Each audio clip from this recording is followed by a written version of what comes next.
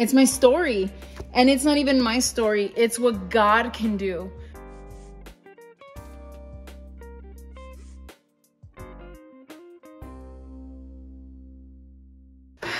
You guys have no idea how happy I am that all these books have had to be dedicated, that my husband is over there doing envelopes.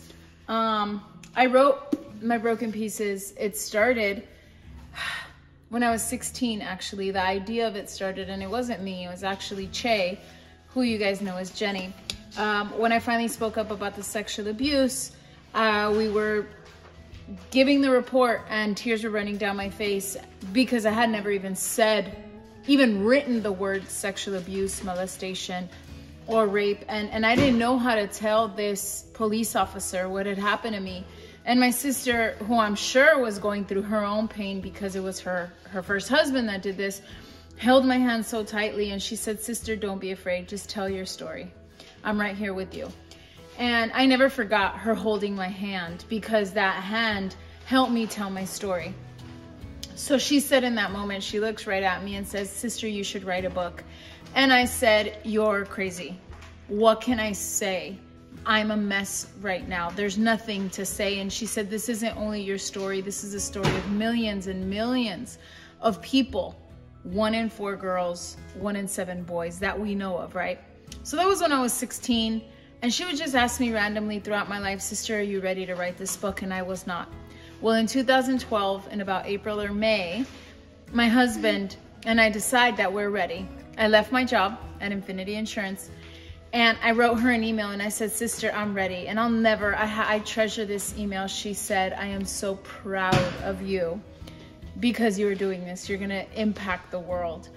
And we started writing the book. I started selling Mary Kay and started writing the book, and she passed away that December and I hadn't finished it.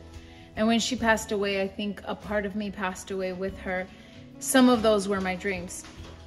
But in 2014, God reminded me. He said, "That little girl sitting in front of the TV is still waiting for someone to speak about sexual abuse the way you used to speak at 8. Women and men still need healing. Are you willing to be the voice for them?" So I picked up the book again and we started working on it and we published it. And it's our baby. It's Abel and it's our heart, you know. It's my story.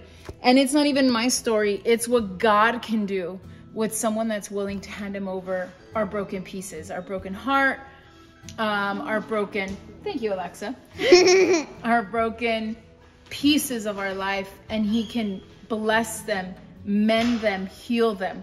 And so I'm just so happy that now you guys are buying the books. We're running out. This is it. I have the last sets of this book. Thank you to Penguin for publishing it, but I'm the last one that has them.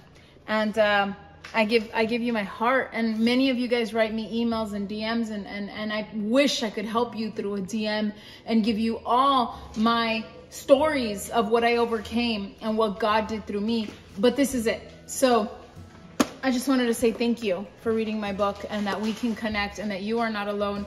And we started off of Sisters of Pain, but now we are Sisters of Healing through the power of Jesus Christ. And so the way my sister held my hand and said, "Tell your story," that's how I want to do it for you. And I do it through My Broken Pieces. So thank you. I love you, and continue in your journey, and don't quit until